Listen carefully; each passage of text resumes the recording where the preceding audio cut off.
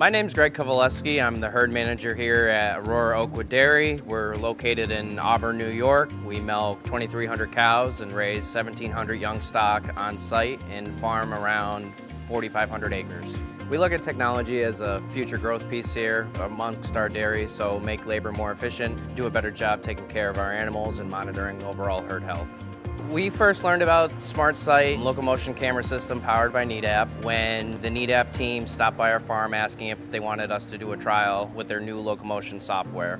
Lameness is not a problem on our dairy. The thing we needed to get better at was finding lame cows quicker. Everybody who worked on the farm would look for lame cows. We would all just be vigilant, and if there was a cow to make a note of, we would make a note and make sure that she got sent to the trimmer at the time he is here, which is twice a week. So what the SmartSight does is it gives a list of animals that the system says need attention, and then we can break that list down based on their locomotion scoring. So a locomotion score is from 0 to 100, and there's 3 categories: healthy, lame, and severe. And then it gives a graph, which is nice to see. Our hoof trimmer made the comment that we're catching cows earlier that us herdsmen wouldn't have seen if we were watching the cows walk in the group.